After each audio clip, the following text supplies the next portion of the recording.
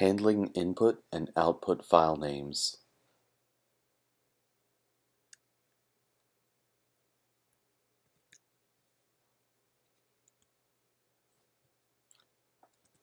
Let's open the Python interpreter and look at some of the functionality of the OS and glob modules.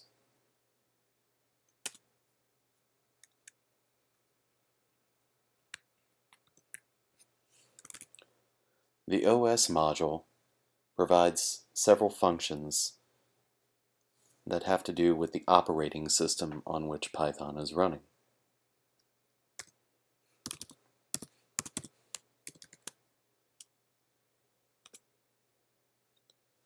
Get CWD can provide the current working directory.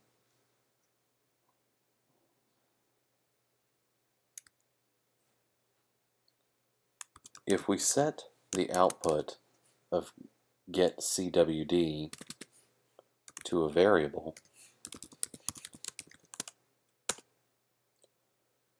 and then pass that variable to os.listdir,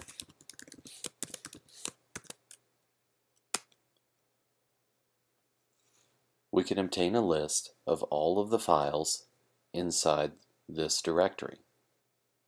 In this case, our working directory, which is our current directory.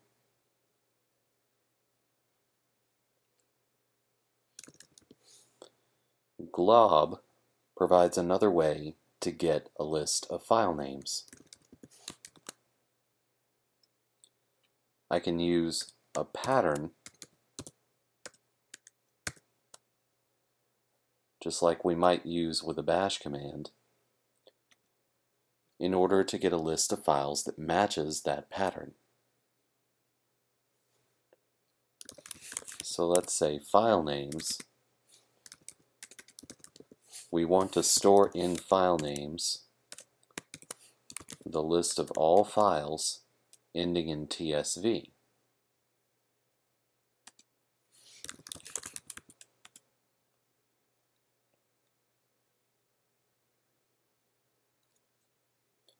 Let's say we want an absolute path for each one of these file names. We can use os.path.join to join together the working directory and the file name.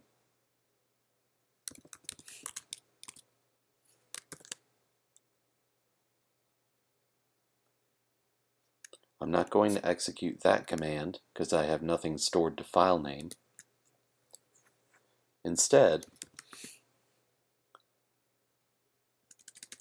let's do a list comprehension, which renames or resets the value of file names.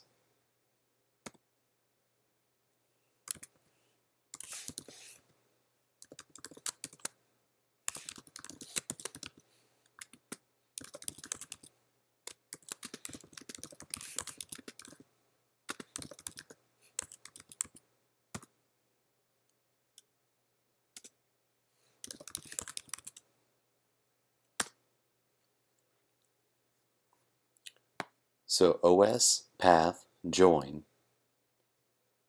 together the path of the working directory and the file name. And remember, the file name is simply a value in our list of file names, which we got by using the glob module. So now instead of 3 TSV, etc., we have the working directory, 3 TSV. We could also have manipulated these file names as strings, but by using the os.path.join module, in fact by using the os module to get the working directory, we got a path name that was sensitive to the operating system on which we're working. In other words, if we were working on a Windows machines, all of these forward slashes would be backslashes. And the OS module would know that we're working on a Windows machine and provide backslashes instead of forward slashes. This is one way in which the OS module can be very useful, such that we don't have to worry about whether we're working on Windows, Linux, or Mac.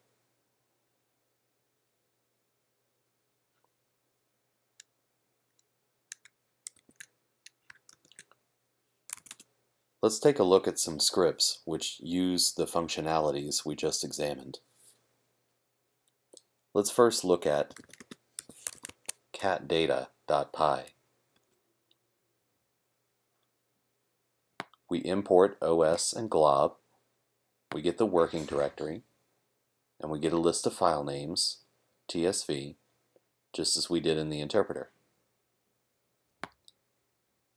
We're now going to come up with an output file name by joining the working directory with a file called output.tsv. We'll open that output file name, and for every file name in the TSV list, we open that file name, we'll read the text from that file name, and we'll write that text. So we're writing the output of several TSV files into a single TSV file.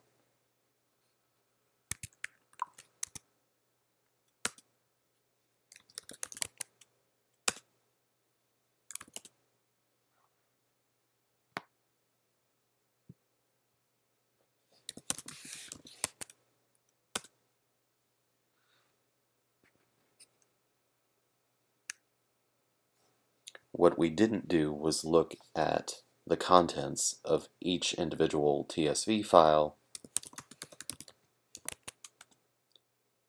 As you can see, each TSV file contains a list of entries, last name, first name, and an ID number.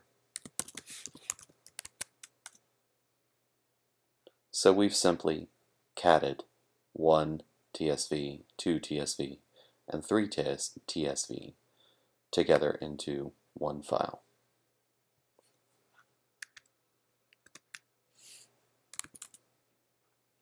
Let's look at tabs to commas.py.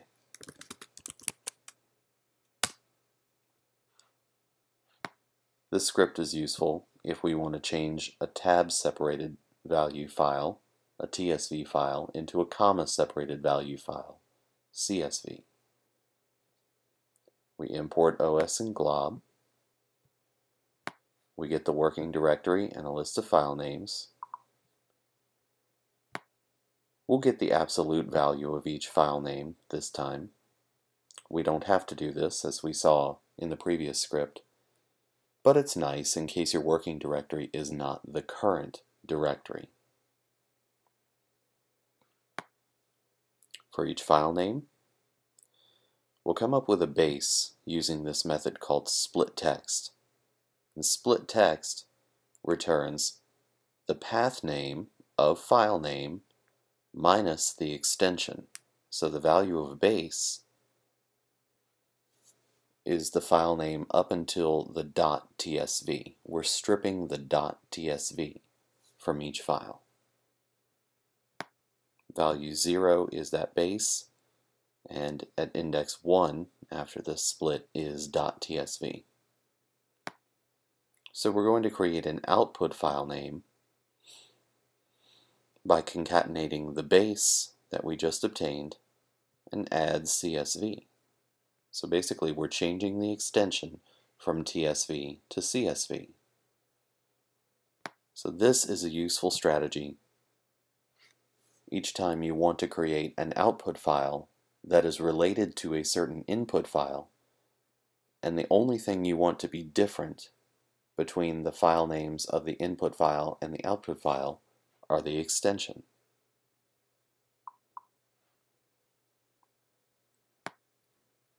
We open up the output file and the input file. We get the text We read the text. We replace inside the text, we replace each instance of a tab with a comma. We don't need to print the text. And then we output the text to the output file. We write the text to the output file. And here's some other stuff I left in here for debugging, but we don't need it. I should have taken that out. Just ignore it. Okay. We'll do tabs to commas. There's all that output that we don't need to pay attention to. And now we have several comma-separated value files.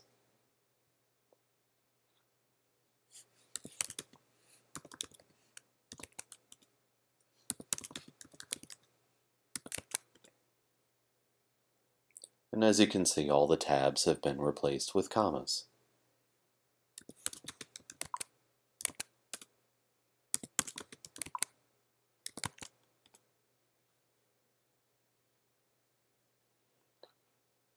And this can be useful if you have a program, a toolkit, some piece of software that handles comma-separated values well, but not tab-separated values.